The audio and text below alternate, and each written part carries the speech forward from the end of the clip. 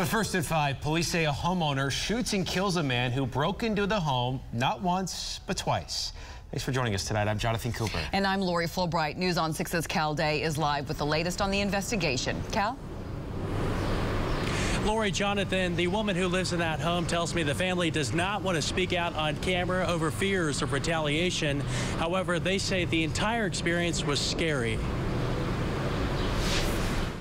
Investigators say the man first came inside the house through an open window, stealing a safe, medication, and the keys to the family's car. The suspect came in once and presented what appeared to be a firearm and took things, including the victim's car, and then came back later. Police say while the family was on the phone with 911, the man came back, kicked in the front door, but this time, one of the homeowners shot him. They say the man tried to get back to the stolen car, but collapsed. The homeowners tell me they did not know who the guy was. Police say they later learned the man's weapon was actually a pellet gun that looked like a real firearm. TPD says the family is cooperating with the investigation, which appears to be a matter of self-defense. Kyle Alderson is a criminal defense attorney and knows Oklahoma's stand your ground law well. When you have a cooperative homeowner and you have evidence that's clearly laid out before the investigators where they can easily and quickly make that determination, then the process goes